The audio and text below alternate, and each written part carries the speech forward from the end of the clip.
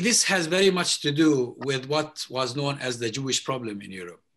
Europe had a problem with its Jewish population.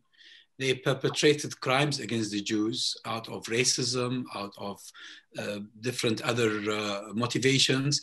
And eventually they came to the conclusion, together with a group of secular Jews, that the solution to the Jewish problem is to create for them a homeland elsewhere, a homeland that would be safe for them, far away from the pogroms and all the persecution.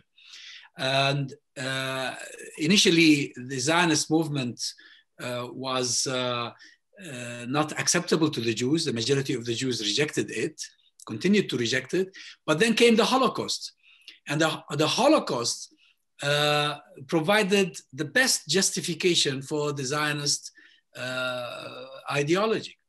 The Zionist, I remember once I had a debate with a rabbi in a synagogue in London, in the heart of London, and I was reminding him of the history of Zionism, and he said, "You don't have to tell me all of this. I know it very well. Our old rabbis did not believe in Zionism, but then Hitler came and proved the Zionists to be right." So it was the Holocaust that proved the idea that Europe was not safe for the Jews to be a right idea. And this gives rise to the sense of guilt.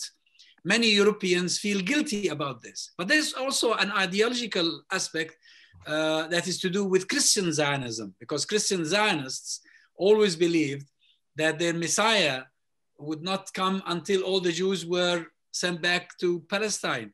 So there is also this element.